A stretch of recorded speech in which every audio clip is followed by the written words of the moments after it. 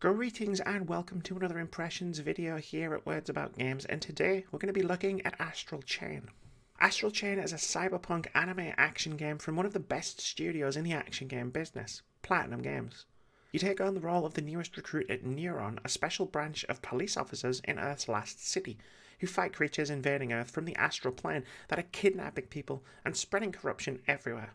As an officer of Neuron, you have one advantage: a tamed chimera who fights alongside you, bound to you by an astral chain. I'll get the most obvious part of this video out of the way immediately. The fighting is wonderful, as you're probably expecting coming from a Platinum developed game. This is some of the slickest, most responsive action I've experienced all year. It's got everything you've come to expect from a game from this studio.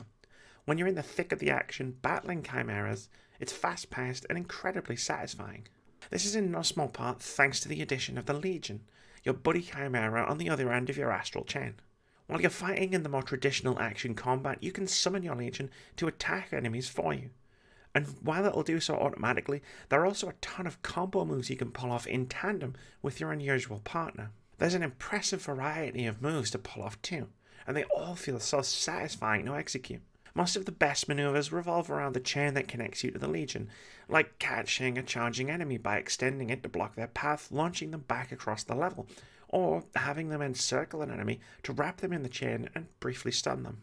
All of these moves are controlled directly by the player themselves by holding down the left trigger and moving the Legion with the analog stick, meaning you can pull them off while still attacking and dodging with your own character. It takes a little time to wrap your head around, but it's a fantastic control scheme that makes combat feel brilliantly dynamic. But while the combat in Astral Chain feels great, getting to it can feel like a slog. Platinum puts a lot between you and the next action sequence, and most of it feels like busy work, designed to extend the running time of the game or lend it a sense of variety that it didn't really need. Each mission, or file as they're called, starts out in an investigation phase. Being cops, it's not quite as simple as responding to a chimera attack and diving straight into combat. Instead, you'll need to investigate crime scenes to piece together what happened, figure out what kind of chimera you're dealing with, and which way it went, before you can get down to the business of smacking around a bunch of enemies. This means partaking in a series of really dull activities to fill an investigation meter before you can get to the fighting. You'll need to canvass areas and talk to witnesses, occasionally stopping to complete minor side missions such as solving rudimentary riddles or catch minor criminals, analyze evidence using your detective mode like Iris, which basically boils down to finding and clicking on highlighted points of interest, and more. Once you've completed an investigation phase, you use keywords you've gathered to piece together what kind of chimera you're looking for and what happened at the crime scene. It feels stretched out and just really boring, like it's taken the worst parts of a police procedural and focused an entire section of gameplay around them.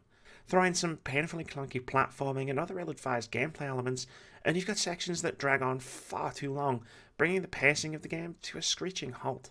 Between files, you'll be exploring Neuron HQ, which involves upgrading your weapon, character, and Legion, as well as chatting to NPCs to learn more about them and pick up the occasional side quest, or perhaps indulge in a spot of training, or clean corruption off your Legion in a really terrible minigame. Exploring HQ isn't bad. There are some interesting NPCs and ongoing background storylines to keep tabs on that make these segments worthwhile. But it's yet another buffer between you and the action gameplay, and I frequently found myself skipping over as much of the optional dialogue as possible, knowing I was still a long way away from the sweet combat I was just yearning to get back to. Perhaps if the story had been stronger, I might have been more invested, but this is a fairly standard anime tale filled with stock characters, and the whole thing felt a bit too familiar. If you see an anime like Neon Genesis Evangelion or Full Metal Panic, then the chances are you're going to have a sense of deja vu as you watch the cutscenes and interact with the characters. This familiar tale starring familiar anime tropes might have been saved by giving players a stronger role in the unfolding narrative, but unfortunately you're stuck playing a silent protagonist while your sibling, the character you didn't pick at the start of the game, gets the narrative arc and all of the dialogue, which seems backwards given your character must have dialogue recorded in case you chose the other sibling, but you're instead given very little to do in cutscenes. You do have the occasional dialogue option, but when you're choosing between options like understood or Roger, I fail to see a difference. It exposes how little your input actually matters. Astral Chain is a great action game, smothered by dull gameplay mechanics and a generic anime story populated by stereotypical characters. The fantastic combat mechanics could have carried the game if it had just been suffering from a pedestrian story, but the game places too many roadblocks between you and your next fight.